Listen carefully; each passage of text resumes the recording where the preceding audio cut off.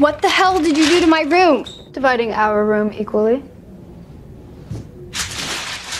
Looks like a rainbow vomited on your side. Silence would be appreciated. This is my writing time. Your writing time? I devote an hour a day to my novel. Perhaps if you did the same, your blog might be coherent. I read serial killer diaries with better punctuation. I write in my voice. It's my truth. It's what my followers love. Your followers are clearly imbeciles. They respond to your stories with insipid little pictures. You mean emojis? It's how people express their feelings. You know, I realize that's a foreign concept to you. When I look at you, the following emojis come to mind. Rope, shovel, hole.